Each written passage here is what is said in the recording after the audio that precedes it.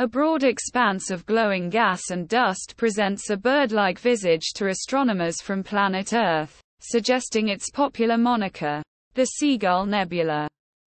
This portrait of the cosmic bird covers a 1.6-degree wide swath across the plane of the Milky Way, near the direction of Sirius, the alpha star of the constellation of the Big Dog, Canis Major.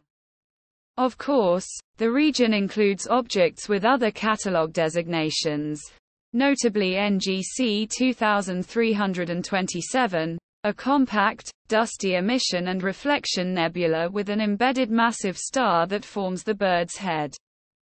Dominated by the reddish glow of atomic hydrogen, the complex of gas and dust clouds with bright young stars spans over 100 light-years at an estimated 3,800 light-year distance.